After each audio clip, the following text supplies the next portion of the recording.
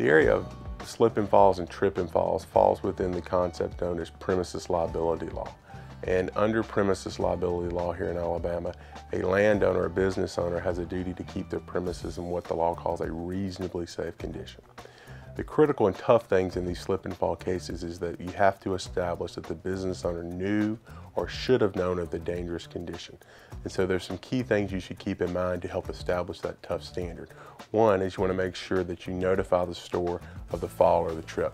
That helps document that it occurred, and then they can begin their investigation process. You also want to take your phone or camera phone and make sure you document any pictures, take pictures of the area there to show the dangerous condition. If there was water on the floor, grease on the floor, a trip hazard, it's very important to document that information. If there were other customers in the store that could be witnesses, you want to get their name and contact information. And then you want to seek immediate medical treatment. Slip and falls and trip and falls are very difficult cases that can be won, but often a lawsuit has to be filed.